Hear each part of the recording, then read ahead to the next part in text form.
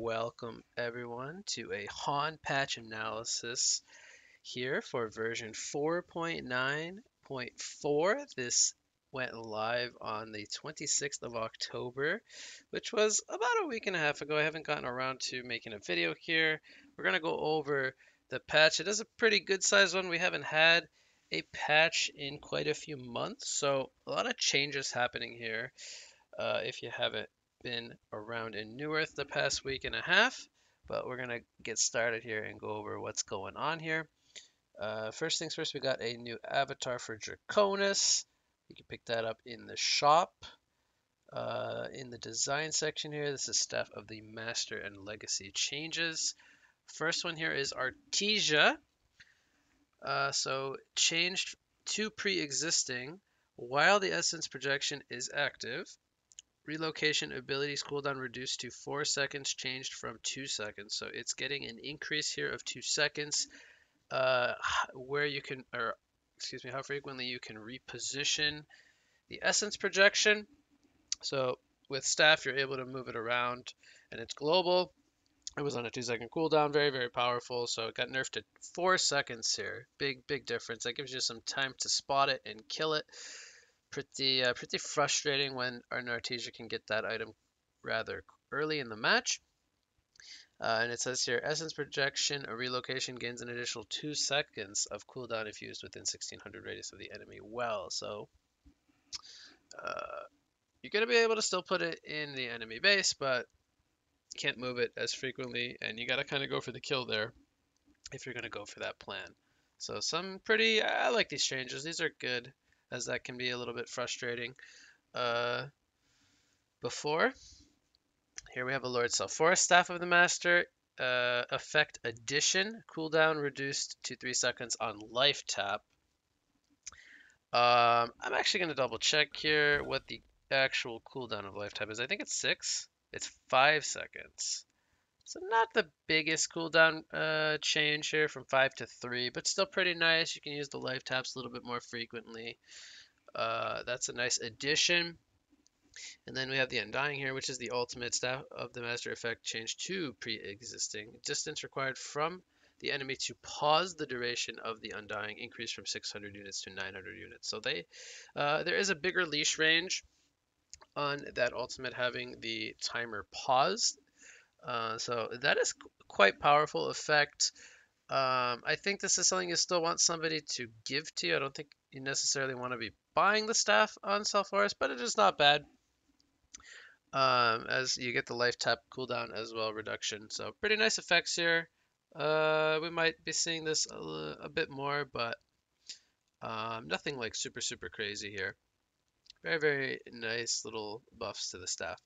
I think this is regular hero balance now. So we are starting from the top here with Adrenaline. So he has been one of the problem heroes of the last patch. Had to deal with this one for quite a few patches. Or excuse me, I have a few months in one long big patch.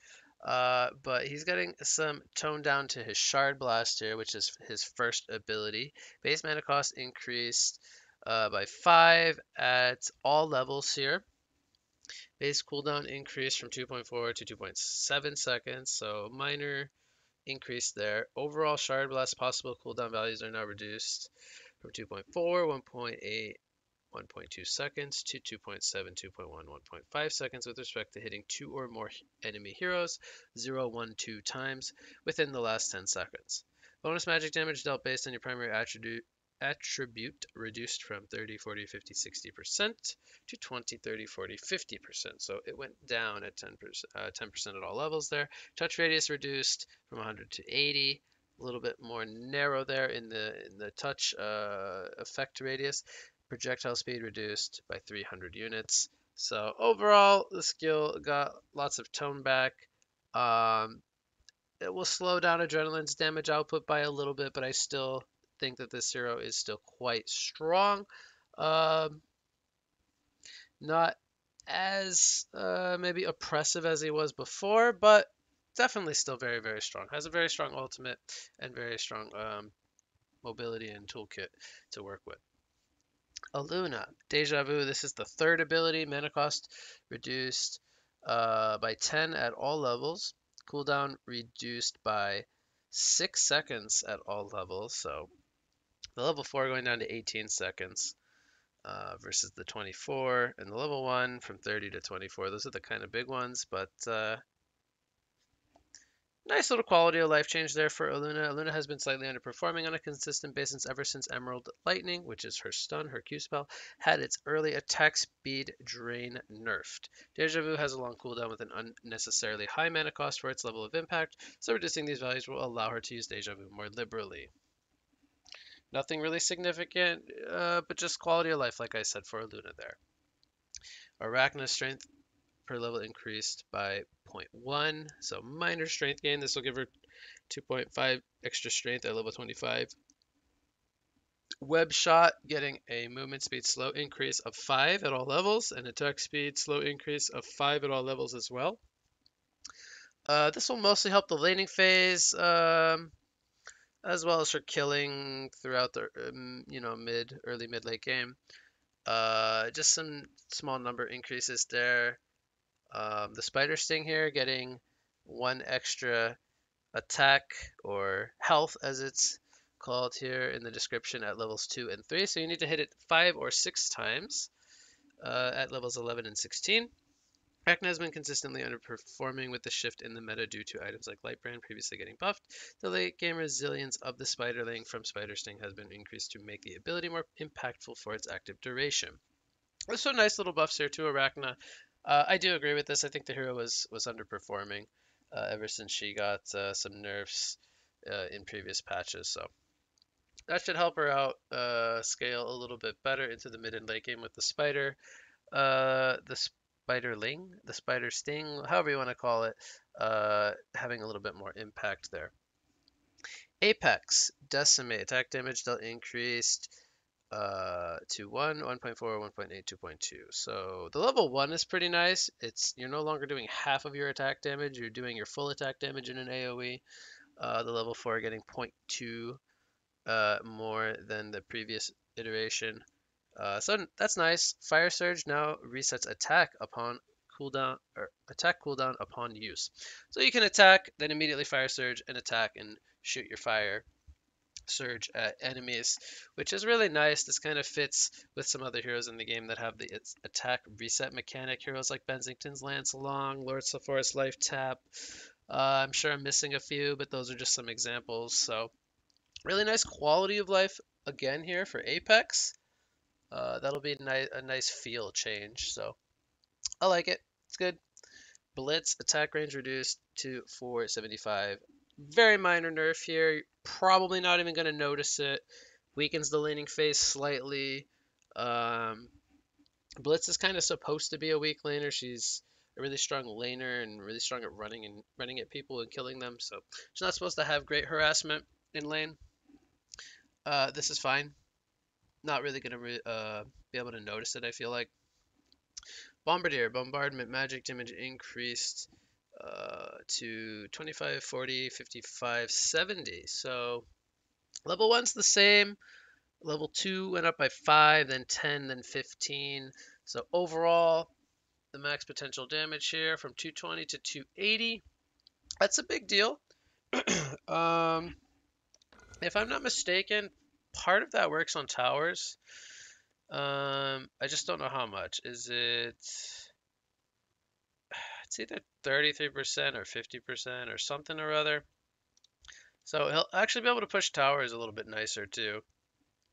Doesn't say in the Lunatorium, unfortunately, but I am very sure that this does damage to buildings. So that is nice. That'll increase bombs' overall damage output.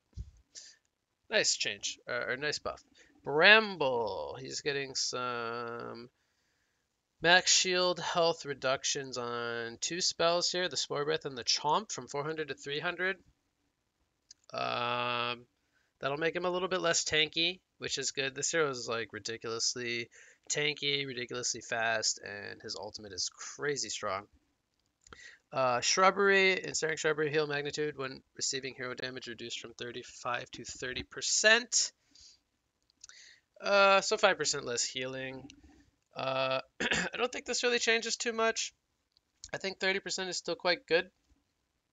So Ramble's still going to be pretty strong. Might need more nerfs in the future. We'll have to see, but pretty strong hero.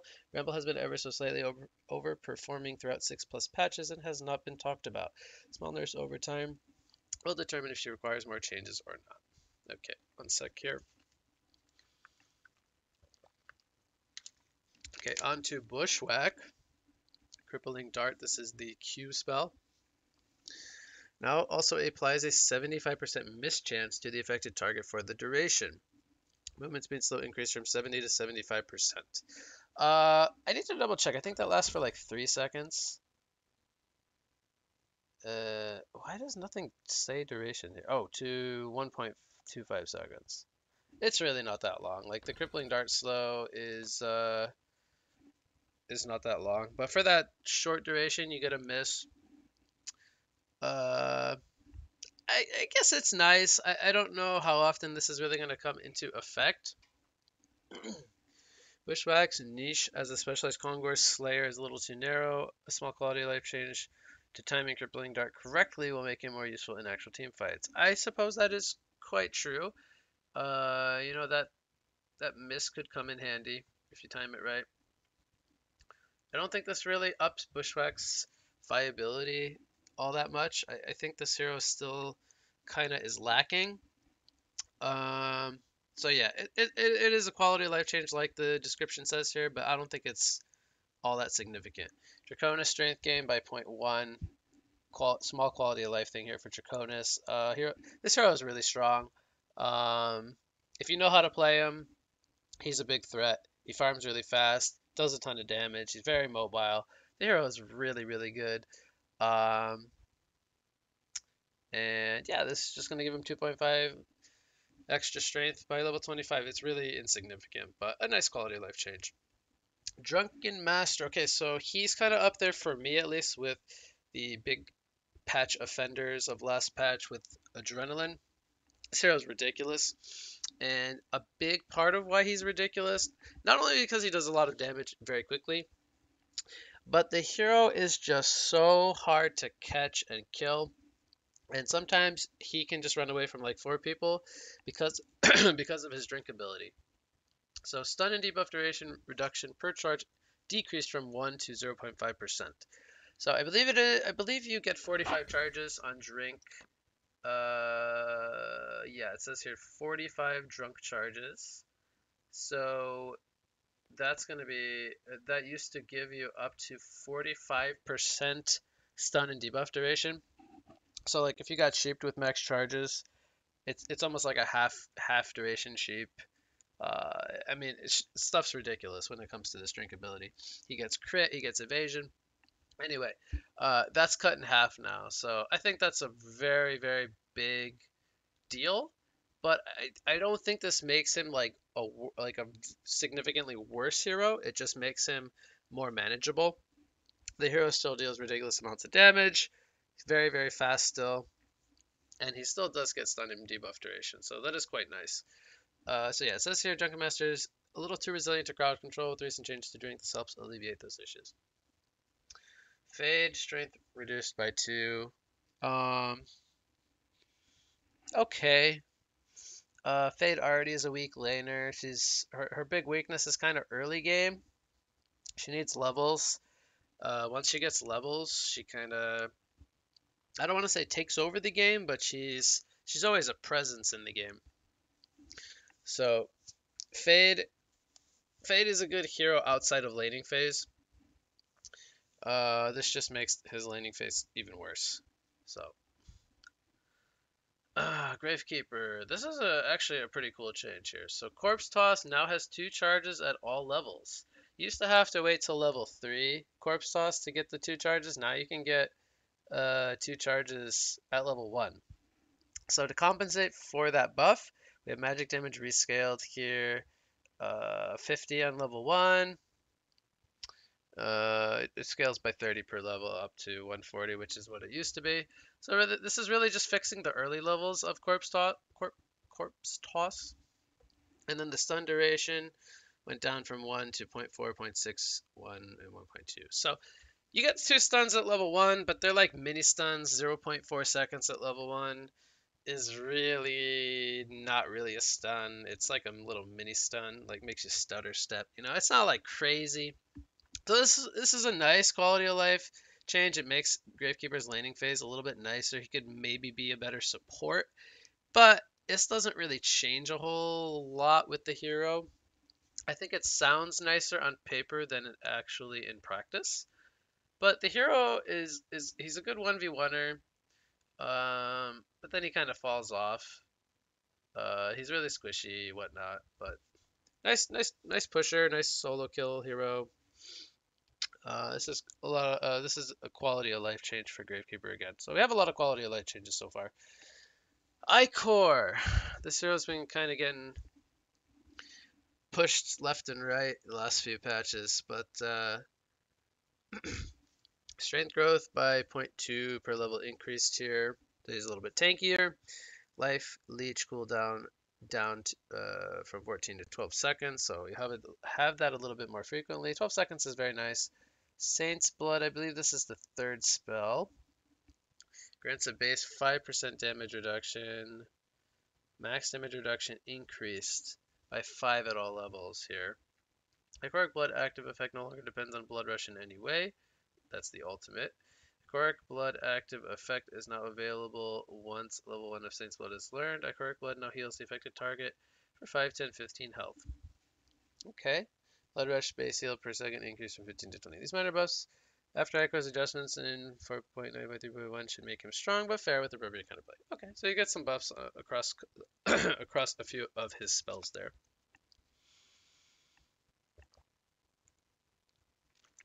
Okay, next is Clanks.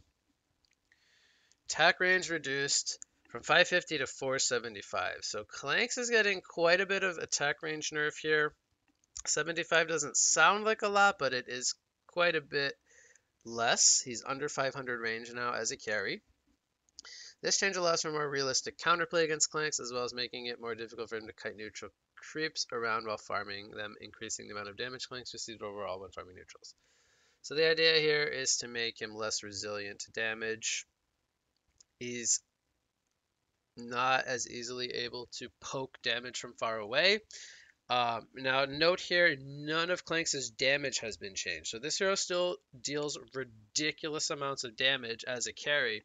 He just has to get a little bit closer to his targets now. And the main feel for this one is not only laning phase, but as the description says, farming the neutrals. So I don't think this one is going to be crazy impactful, but it's definitely going to give more counterplay against Clanks, I feel like. Because Clanks is going to have to be a lot closer to you now.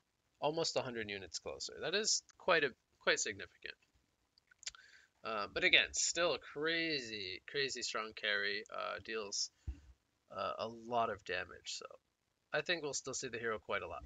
Kraken, Tsunami Charge, travel speed reduced. It's like almost a 10% speed reduction. I don't think you're gonna really notice that too much. You probably will, but it won't be like, oh my god, I can't land my Kraken charge no more. No. It's only like 0.8% slower. Release the Kraken. So this one is a little bit of a nerf. Radius for the pull, movement, speed, slow restraint effect reduced from 300 to 250. So you have to be a lot closer to the center to get that effect now. A little bit easier to run out of it.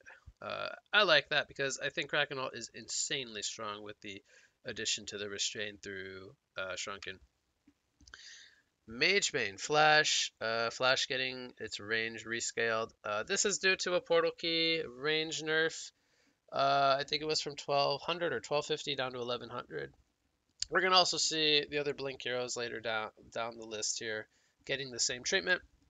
So Magebane's getting it's a buff at level 1, but level 2 is the same. Level 3 and 4 are nerfed Blink range. Malakin, possession, affected enemies are now sighted and revealed for the duration. Wow, that is so cool. So you can like possession in fog and you get sight of them for the duration of them being feared. That's really cool. And as far as I'm understanding this, enemies can be invis around you, and if you hit possession, they get sighted. That's cool. Um, it's a nice buff to Malikan. Monkey King, Flying Nimbus, mana regeneration per second while active reduced to 357. So Monkey King is an incredibly fast flash farmer. This hero's picked up all the time in pubs and even in tournament games. Ridiculous damage output with minimal items, but can farm insanely fast. Does crazy amounts of damage quickly with items. And a lot of it's due to how fast he can farm due to his mana regen. And especially with items like Lightbrand in the game, Dawnbringer, and then the Nimbus mana regen, it's like, holy cow, this hero is just farming, farming, farming. But now, his level 2 ultimate is his old level 1, and his level 3 is worse than his old level 2. So, he got a bit of mana reduction, regeneration reduction on the ultimate there. Do I think this is going to make the hero worse? Not really, no. I think it's just going to make mana usage a little bit more uh, significant, but the hero still has plenty of mana regen, still farms plenty fast. So, not going to be too big of a nerf there. Morax's Arcane Shield cooldown reduced to 24, 21, 18, 15. So the early levels, less cooldown. Level 4 still the same. Get 1 more second buff duration increase after an absorption of a spell. 7 seconds on the buff. That's pretty nuts. Um, just some quality of life, really. I mean, this isn't. Nobody's gonna really notice this too much. Nitro attack range increased to 600. So Nitro's big deal. He's kind of like Arachna to compare him to a hero. He needs to have a good laning phase in order for him to thrive, and he's a very good laner, especially in 1v1. So this is going to make his laning even more powerful. Overdrive, attack damage penalty reduced by 10%, so 50, 40, 30 instead here. Nice buffs to Nitro. I mean, the hero is solid. Very strong 1v1er. Very strong solo killer. I don't think he's like an amazing carry hero, but very good solo laner, ganker, kind of like a backup core. I think we'll see Nitro quite a bit. Hero's pretty solid. Parasite. Draining Venom decreased here by 1%, 2%, 3%, 4%. So this is what Draining Venom used to be back in the day, 6, 12, 18, 24. And I like this change. Ever since Codex got buffed in a previous patch, the hero's been just, everyone's buying Codex on him. He's doing ridiculous amounts of damage. Now, again, Codex does not work on the Venom, but the Venom works with the Leech and the Face Hug. So, that's going to be 4% less damage on the natural spells there. We're still going to see Codex Parasite, but he's going to be dealing a little bit less burst damage overall. I like this change quite a lot. Pearl Asphyxiate is the Q spell here. Magic damage on initial impact increased by 10. Initial impact now also instantly removes buffs on the affected enemy target. Nice. You don't have to wait for the second impact to remove a buff. I like that. It's a good change. Nice quality of life change. Makes Pearl's purge effect on her Asphyxiate very nice. Pebbles here, base intelligence increased by 1.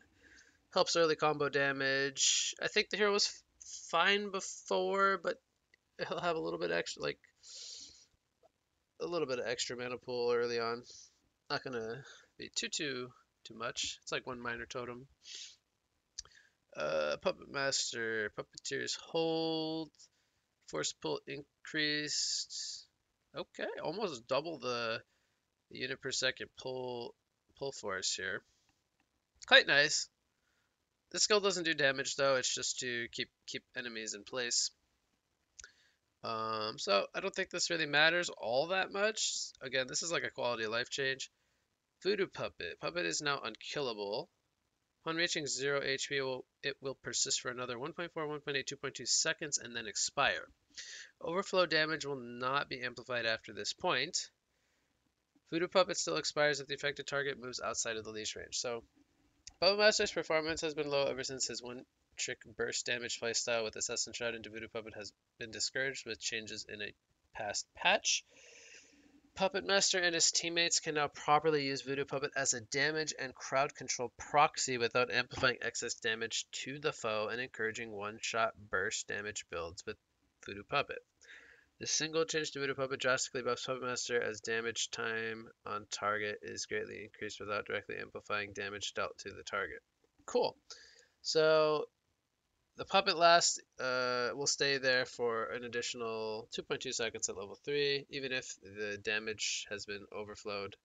Damage has been fully used up. So I'll give an example. I don't know, most people probably don't know this. You can use stuff like Tempest Ultimate on the Voodoo Puppet, and even if the enemy hero isn't in the Tempest hole, they will be holed. So I just felt like saying that. A lot of people don't know that. It's a cool little interaction. You can do all kinds of stuff with Voodoo Puppet. Uh, Same thing works with like Chronosphere. Now, granted, you wouldn't Chronosphere a puppet uh, most of the time anyway, but you can do all kinds of stuff with like stuns and slows and stuff. So it is nice that the puppet will still stay there for an extra 2 seconds and change. Chi base strength increased from 18 to 22. That's nice. Chi is pretty squishy. I like this. I've actually recently been jungling Chi. If you guys are interested about that, make sure you check out my matchmaking videos where I think I have a game or two of jungle Chi. Pretty fun. But yeah, this is just a little nice buff here for Chi starting HP. Very nice. Rampage. Upon casting Stampede on an enemy hero, now also pings the target on the minimap for your team. Also outputs a team-only chat message that tells them you are charging that player with Stampede. Now shows a visual effect on the target, only for your team when they are being targeted by Stampedes. Quality of life changes were added for Rampage to let his team know that he's targeting with Stampede. Cool. I like that. That's really good. So you get a message now if your teammate's charging.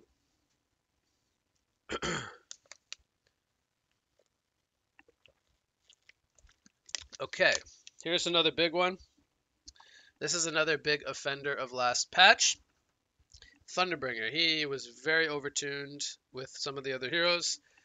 So he's going to get quite a few nerfs across the board here. Attack range going down by 50, down to 350. So he's going to have a much weaker attack range in laning phase. Strength growth reduced from 2.5 to 2. That's quite a lot. 0.5 per level. That's 12 and a half, I think. 12 and a half strength total by level 25. Chain Lightning having its cooldown increase from 1.75 to 2 seconds. Blast of Lightning getting 10 damage reduction at all levels. It still does the mini stun, which is what makes part of that ability quite strong. Is it does like a 0.4 second mini stun. And Lightning Rod. This is the passive.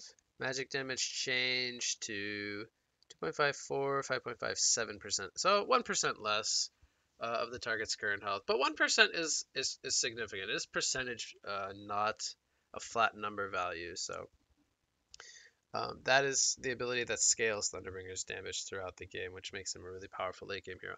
Thunderbringer is finally recognized as a viable hero in competitive play. He's still slightly overtuned, but he overall has a unique niche in the game despite only offering damage in ganks and team fights. Yeah, especially with his ability to counter wards with his blast of lightning and stuff.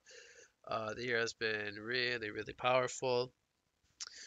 As well as people picking up Grimoire and Resto Stone and just blowing up a whole entire team. So the hero has been pretty toxic lately, getting a lot of nerfs across the board here to kind of tone down his damage numbers. Tremble, Hive Mind. This is the ultimate. Uncontrollable Shudders attack damage increase to 70, 105, 140. So 10, 15, 20, there on the 1, 2, 3. Attack range for Shudder increased from 128 to 150. Okay, some nice damage buff there for Tremble. Valkyrie, she gets her starting attack damage increased by 3 to 2 higher. That's nice. I feel like whenever I play Valkyrie, I feel like I don't hit very hard.